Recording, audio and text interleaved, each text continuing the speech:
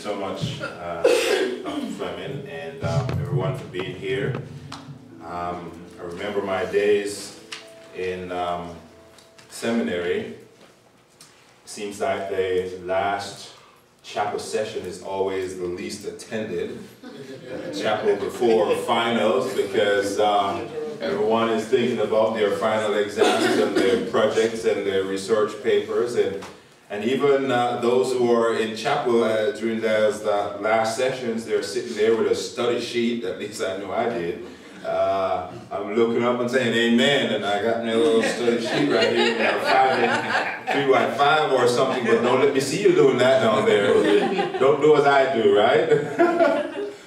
But nevertheless, I'm really honored and thankful that you've taken the time to be here, and particularly thankful to my wonderful wife, 15 years, for standing by my side, and my 2 little bundles of joy, my sweet potato pie and my pumpkin pie. Look at them. They think they've all grown that out now, you know. Or they're saying, Dad, I can't believe you said that in public.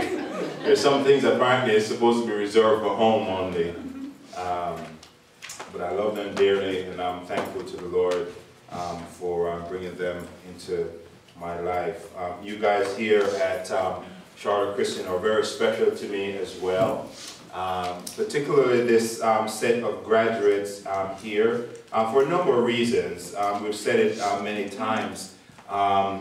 This is, I believe, the first time when the entire class has been, I've had the opportunity to walk alongside with the entire graduating class for the entirety of their journey here, or most thereof, and I'm extremely thankful to see them walk this path, and I'm sure many of you are saying, my time is just around the corner, and to God be the glory. Sister Tina is over there, she just can't contain herself.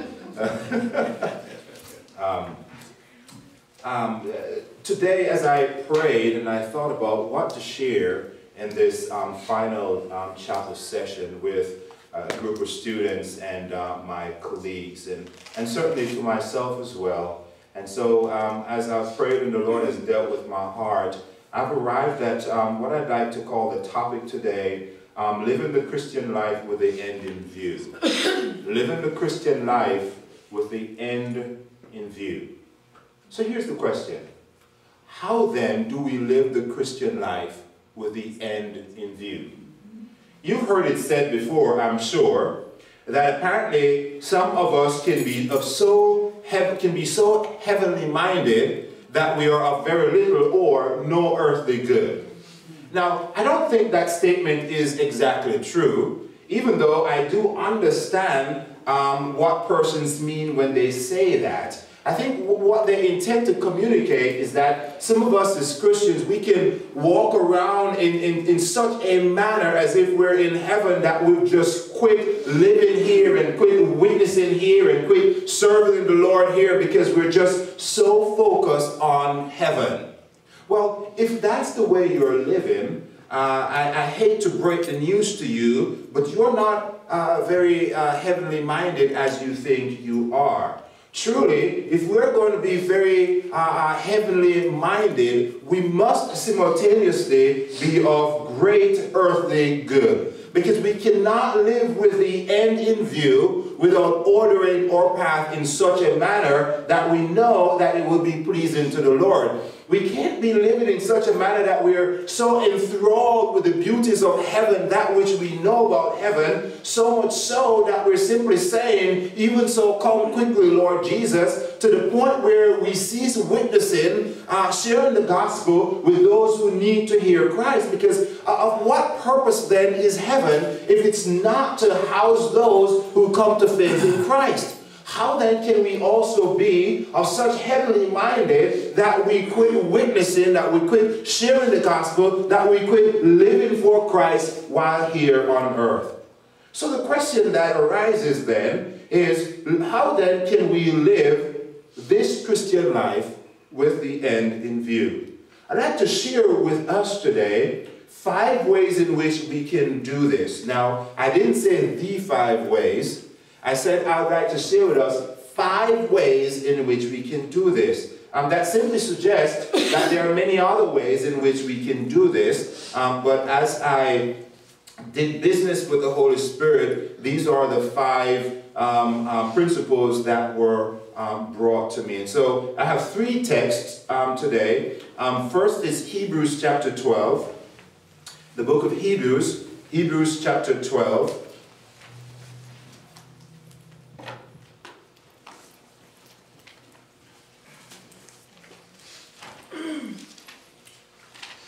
Hebrews chapter 12, 1 through 3 reads, "Therefore, since we also have a large crowd of witnesses surrounding us, let us lay aside every weight and the sin that so easily ensnares us, and run with endurance the race that lies before us, keeping our eyes on Jesus, the source and perfecter of our faith, who for the joy laid before him endured a cross," perhaps should be the cross, but nonetheless, endured a cross and despised the shame, and has sat down at the right hand of God's throne.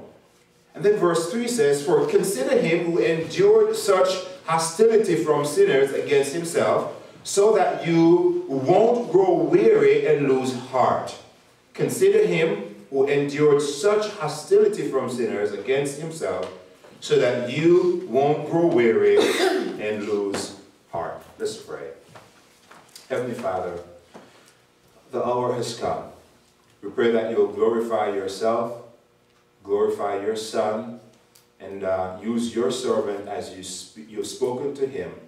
Now speak through him, we pray, in Jesus' name. Amen.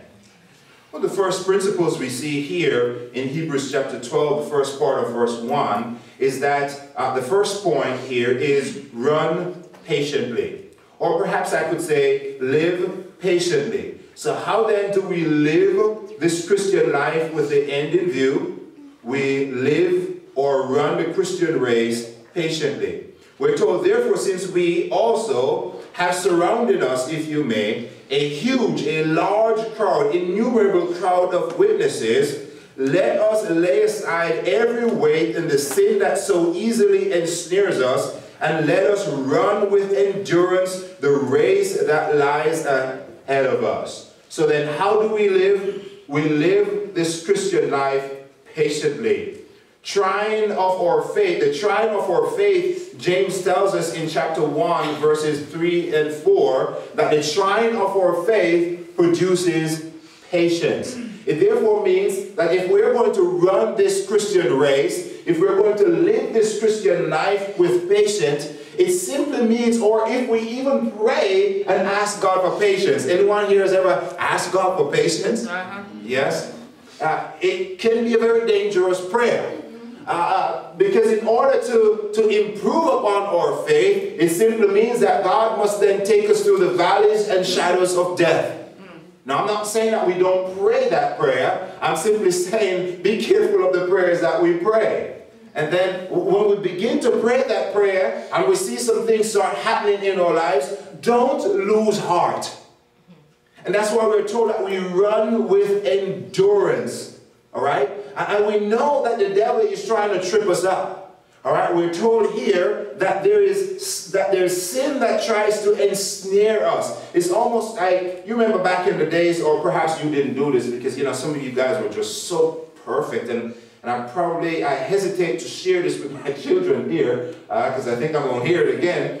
But you know, as kids, you know, you're walking into school or something and you see someone coming, they're walking in a line or a queue or whatever it is, and they probably are not paying attention, and you just kind of, just like James is doing right there, you know, just stick your foot out in the way, and some unsuspecting person, they're coming around the corner and they trip right over it. Or one of my favorite things to do with the family when we do our family evenings is to watch America's Funniest Videos. And I'm not promoting that or the TV station that brings it, but I mean, I just like a good laugh. If you've hung around me for any period of time, you'll know that I just love a good laugh, right, Tiffany? Uh-huh. I love a good laugh. And my family would tell we go around the house scaring each other all the time. We don't scare Mom because I just, I'm not prepared for what might happen. So we just stay away from that. And the kids and I, we play that game all the time. But one of the favorite things that I see on America's Funniest Videos is when someone takes, cellophane wrap and just cover a doorway, and some dude just wakes up out of bed, or they call someone to come quickly, and they come running around the corner, and because of the transparency of the plastic, they feel it in their faces before they actually see it.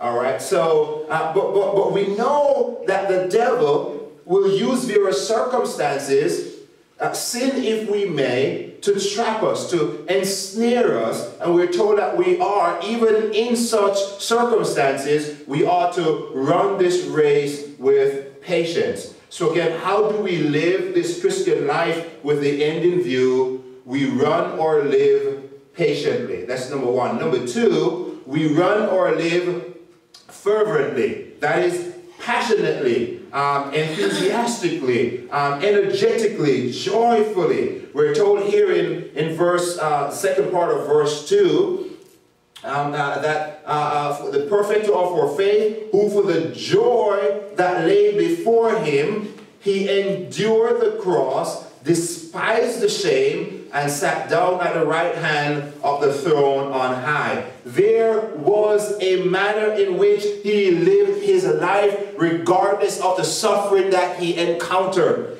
He could live the life with such passion. He could walk. We remember in Philippians chapter 2, we're told, hey, let this mind be in you as was also in Christ Jesus, who even though he existed in the very form, the morphe of God, he didn't consider that anything to hold so tightly to like a vice grip. But he so willingly, so passionately, he gave this up, laid aside for a period of time. And when you do theology, your professors will explain what it means to lay aside, and you'll find out it's quite the anomaly as to what you and I may have originally thought it means to lay aside. Of course, one of the views in the laying aside is that Jesus abandoned some of his deity. I don't think that's the position, the accurate position on that particular text. But again, what it really means, I think, defies our mathematics, because we would think 1 take away 1 equals 0. But when Jesus laid something aside, he actually took something else on. He, being in the form of God, in a state with one nature, in his divineness, in his godness, he laid aside by taking on humanity.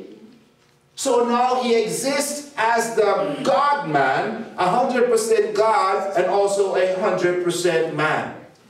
And so for that reason, we could hear him say, no one knows the day or the time when the Lord shall return. And those who read that would say, hey, well, isn't he the Lord? Is he not speaking about himself? How could he not know the day when he will return? Well, the idea is, in his humanness alone, that was not known. But certainly, as God, and I don't think we can really compartmentalize those totally, but certainly there are times when he speaks from the pain and agony that he felt as a human being, and hunger as he felt as a human being, which we know that God cannot feel that. And so there are times when there's a division there, and nevertheless, he ran, he lived with such compassion, he lived with such joy. Why? There was something that was set before him.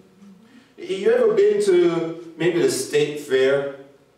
And when we were growing up in Jamaica, we didn't have these things, and we see on TV programs just dogs chasing around in a ring like they were racing, and we thought, really? I didn't know dogs could do that. There must be some super dogs they have in America.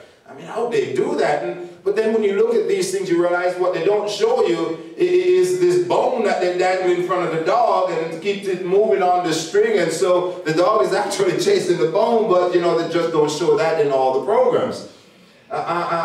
So the dog could run with such fervor Why? Because he's trying to catch this thing that would somehow satisfy him or bring him a measure of joy, and so he chased after that. If you and I would run this race in such a manner, knowing that there is something that is laid up for you and laid up for me, then I think it would increase the level of our joy and our fervor regardless of what we must endure in this life. We are then living this Christian life with the end in view. Not only do we run patiently and we run fervently, but we also run enduringly. We're told a couple of times here in verse 2 that we are enduring. Jesus also endured, so we also must endure ourselves. What are we enduring and why are we enduring? Jesus, he endured the cross, despising the shame.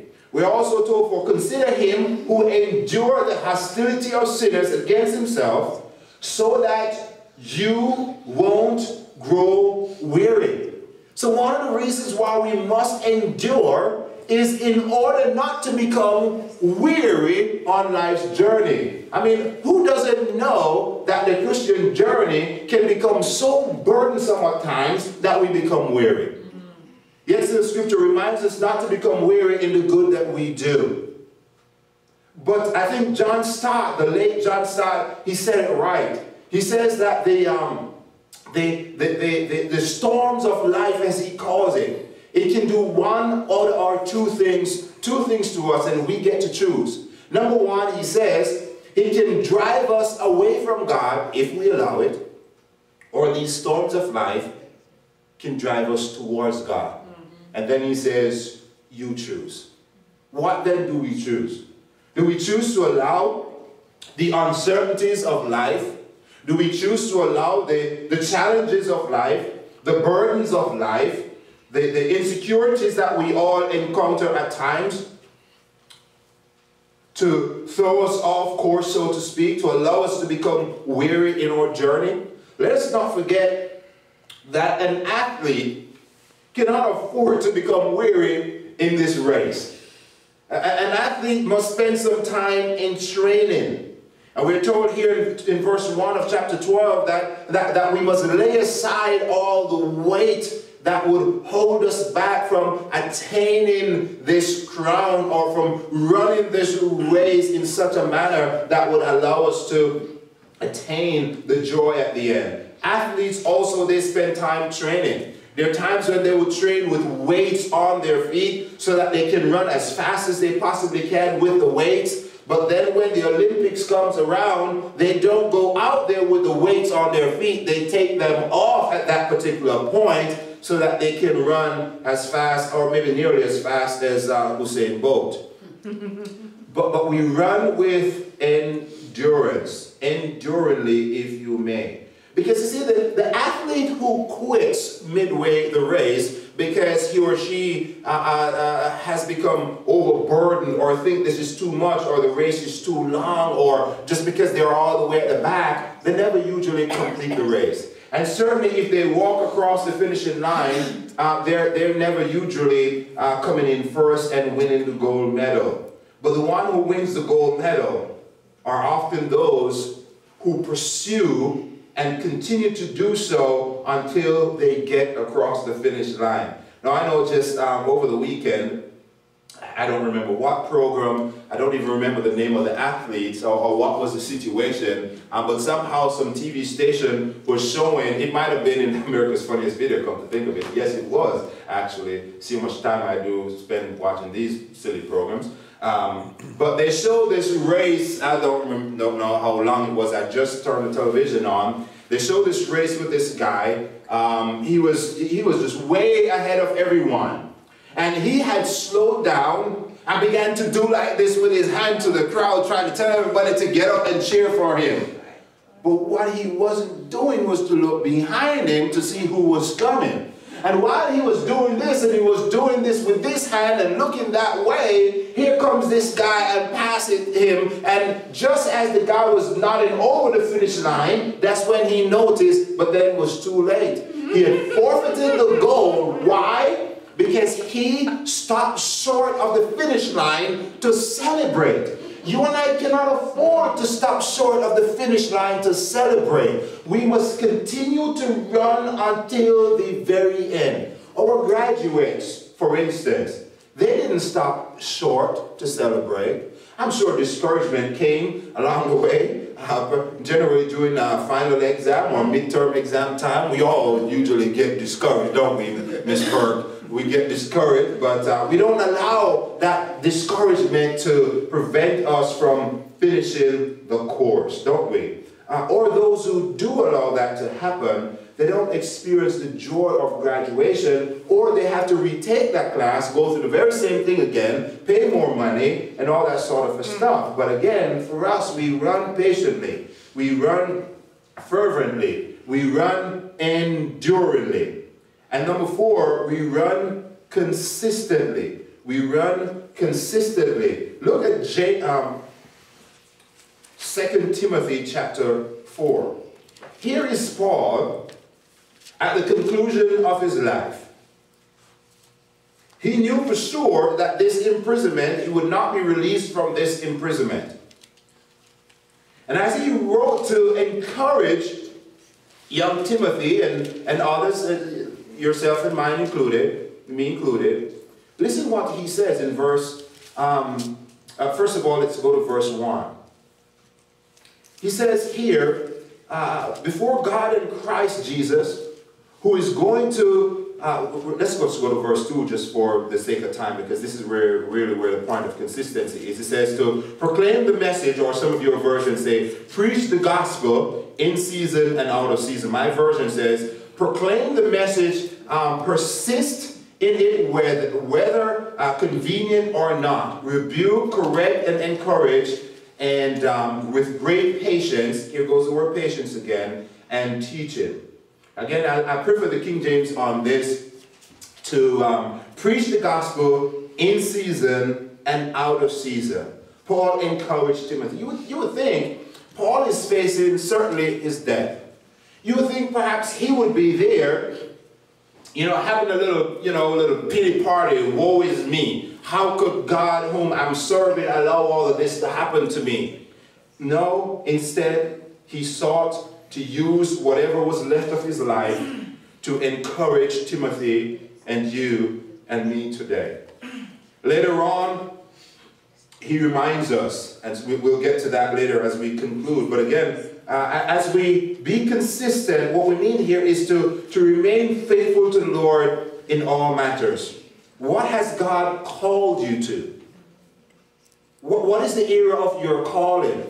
Is it to pastor? Is it to work with youth? Is it to work with children? Is it to be a missionary? Is it to be a church planter? Is it to serve in your community in some capacity? Understand to what God has called you and faithfully pursue that, consistently pursue that, and preach the gospel in season and out of season.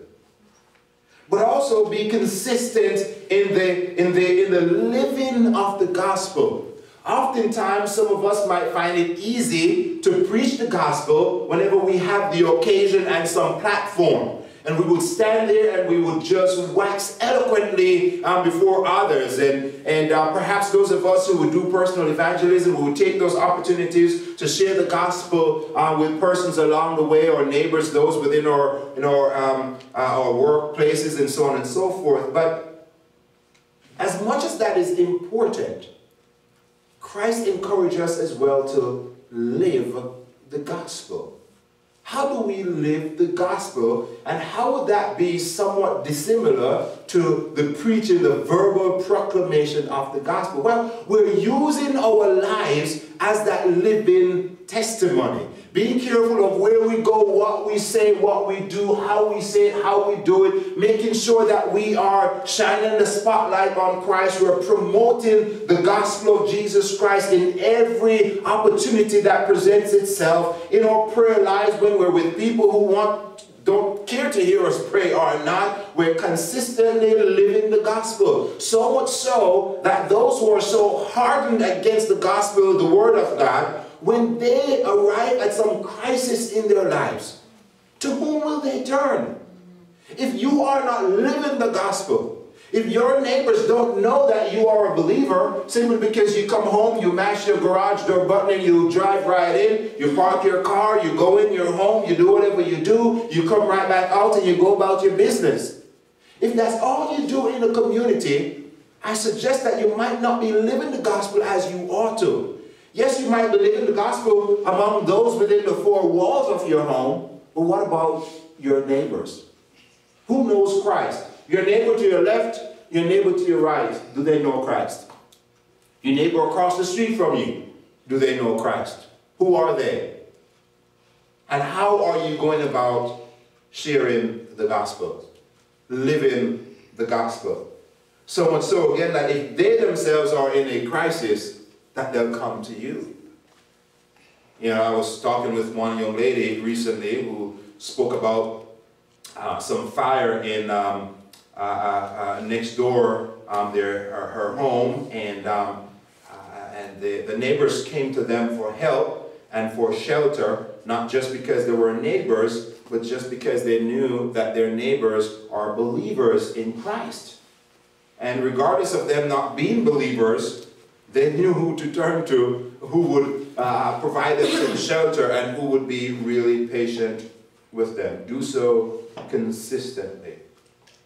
Recently, I had an opportunity of speaking with a young man who's a very good friend of mine, and my family actually. I try to be very vague, but I remember talking with him about a challenge that he was having in his home, and he was ready to pack it up and call it quits. In fact, he had begun just, when things got so, difficult at home, he would just leave and, spend a couple of nights or away from the family at a hotel. And he was telling me how tired he was of this marriage and this, wife, that he's just ready to pack it up and just walk away. But why would he just give up at that particular point? What was happening? How could he make this as a sacrifice to God? Which is what I spoke to him about. I said, brother, I hear you. I can imagine how painful that is, and it would certainly be painful for me as well. But I said to him, but your kids need you. Your community needs you. The church needs you. Your wife needs you. God needs you. And the church doesn't need to hear or to know of one more person who calls it quit and walk away from his or her family. Hang in there. Be consistent in our love. Be consistent in the sharing of the gospel, in the living of the gospel. Be patient even with those within our homes. And I know how difficult that can be sometimes, and my family knows how difficult it can be just living with me. But again, if we're going to live this Christian life with the end in view, again, we must run patiently. We must run fervently. We must run enduringly. We must run consistently. And then finally, we must run expectantly. Back to 2 Timothy chapter 4, 7 and 8. This is how Paul concludes this section of encouragement to Timothy and us. He says, I have fought the good fight. What a statement. This is one reason why we endure. This is one reason why we don't give up. Paul says, I have fought the good fight. I wonder how many of us will be able to say that. I wonder when we draw our very last breath, should the Lord tarry. I wonder if we will be able to say on our dying bed, yes, I have fought the good fight. I remain patient, fervent. Oh, yes, I endured. I was consistent in my walk. But not only that, he says, I have finished the race. Some versions would say, finish the course. Notice, here, we're not talking about who came in first, or who came in second, or who came third, or fourth, or fifth, or who even came in last. Who cares? Paul says, I have finished the race. There are times in your life when you just don't need to be competing with anybody else. Just set your focus on finishing the race. There are times when students come and they have all sorts of challenges in the class, and I would say to them, just endure and finish the class and make a passing grade. You know, we all know it as instructors because we were there as students as well. There's some classes that we would come to and say, boy, if I had to make an A in this class, I don't think I can make it. And we come to some classes and we say, you know what, I don't think I can make an A in that. I think I'll settle for a B. That class, that's an easy A. That's what I hear a lot of students say about my classes. Well, that's not true. But I said, I can make an easy A on that, or I'm going to do a B on this, or I'm going to do a C on this. I made a commitment to the Lord some time ago that I would rather fail a class, academic work, make a B, a C, or a D, fail there even if I had to, as long as I am passing at home and in my relationship with Christ. And I think to myself, which is more important? I understand academics, particularly for those who want to move on to higher degrees. I do understand it. I get it. I'm not discouraging you from doing all you can to earn those A's. But what if you have earned those A's? Straight A student on your academics, and you look at your transcript and you say you have something about which you can boast. But yet still, when you look within your home, when you look within your own personal life, you know it's a wreck, and you know you're failing there.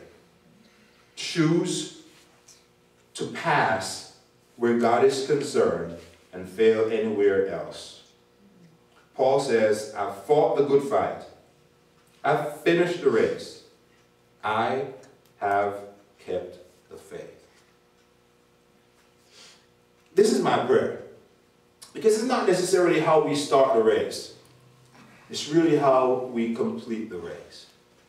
And here at Charlotte Christian College and Seminary, we as faculty and staff, we desire to see every single student finish the race by accomplishing what they came here to accomplish, to complete and graduate with that degree. We earnestly desire that. We know not everyone will. We've seen, we understand, we see what history has brought us. But even if we fail in that regard, let us not fail in our walk with Christ. Let us live this Christian life with the end in view. What end? Look at verse 8. Paul continues. In the future, or in the end, some versions would say, there is laid up for me the crown of righteousness. Notice how definitively he is speaking here. This is not an if or maybe. I have fought the good fight. I have finished the course. I have kept the faith. Therefore, I know there is reserved for me the crown of righteousness, which the Lord, the righteous judge, will give unto me on that day. Not only me, but to all those who shall love his appearing. Do you find yourself on that continuum? Do you find yourself in that bracket of those who are running with the end in view? Making sure that you're keeping the faith? Making sure that you're fighting the good fight, knowing that we cannot fight this fight on our own, knowing that we can only do so successfully with Christ on our side. By the way, it even gets better. One of the things that helps me along my journey, particularly in those difficult times, is to remind myself that Christ has already won the victory for me on the cross. And that absolutely nothing or no one can separate me from the love of God. Paul reminds us in Romans 8, not things present, nor things to come, or things past, nor height, nor depth, nor principalities or powers. Absolutely nothing can separate us from the love of Christ. We are therefore more than conquerors through him who loves us and purchased us with his precious blood. So therefore, our end, our victory is secure. All we need to do is to run this race patiently, fervently, enduringly, consistently, and expectantly. Looking unto Jesus, where we began in Hebrews, the author and the finisher of our faith. It doesn't matter what comes our way, we remain firmly planted in Jesus Christ. John reminds us in John chapter 10 that we are so secure that we're in Jesus' hands and he's in the Father's hands. That's what we call in Jamaica Rambo-style security. Absolutely no one can snatch us out of his hands. We are secure for all eternity.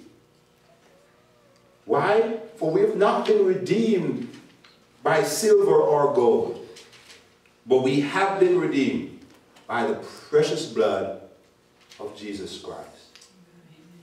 Let's run the race. Let's finish the course. Let's do so with our eyes fixed on Jesus. And all the other things of which you have need, as we're reminded in Matthew chapter 6. Seek ye first his kingdom, his righteousness, and all the things of which you have need, he shall provide. Take care of God's business first, and he'll take care of yours. As you prepare for your exams, as you work on those papers, honor the Lord. I can tell you how much it breaks my heart and those of other faculty and staff when we have to read or deal with students who have chosen to take a shortcut. Why? Because we've taken our eyes off the Lord and we've just placed it on that grade that we want to have for that course. Keep our eyes on Jesus. Seek after what I call the necklace. Don't worry about the pendant. The pendant is like the grades. The pendant is like the degrees or the degree that you will have, the diploma that you will receive.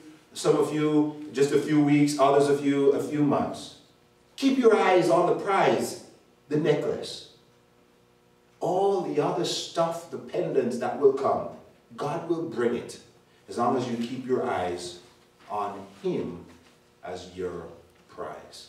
How then do we live with the end in view? We live patiently, enduringly. I'm missing one, but consistently and expectantly and earnestly. I forget that one.